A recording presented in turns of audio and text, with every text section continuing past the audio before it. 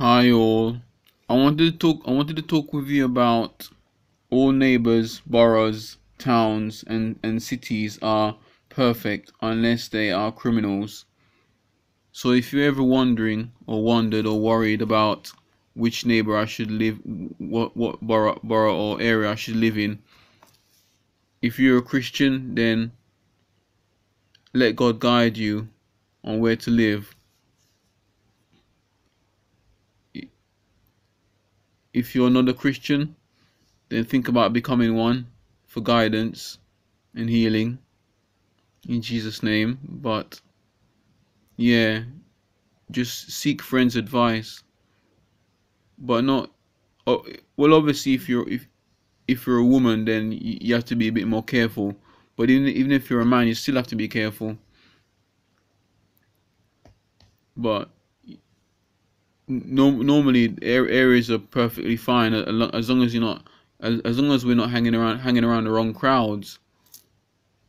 You got places where there's gun gun crime and stuff like and knife crime, and yet people still live there. But if you keep yourself to yourself, then you should be alright. But obviously, categorically, ask for the Holy Spirit's guidance and direction, and seek help and advice with that.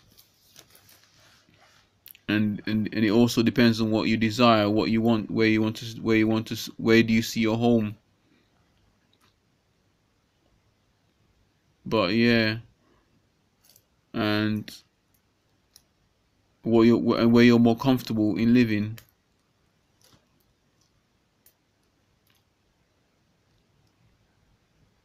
So that's really all I have to say for this quick, short video. So let me pray before I finish. Heavenly Father, thank you for your grace and mercy that you put upon us from past, present, and future. Pray move supernaturally in our situation. Pray grace and mercy will move in our situation, oh God. Pray grace. Pray your anointing fall upon our situation for healing and restoration, and pray help us to make good decisions, good decisions, oh God. Pray anointing fall upon our situation in the blood of Jesus. I plead the blood of Jesus Christ on our situation. Pray anointing fall upon our situation. Pray help us pray guide us, oh God, in tough decisions, especially in regards to moving, because when we move too much, we become too used to moving and not really want to be fixed in one location. But help us, oh God, and guide us and be with us more and more each and every day. I plead by Jesus Christ on the situation, and I pray these things all in Jesus' name we pray, amen.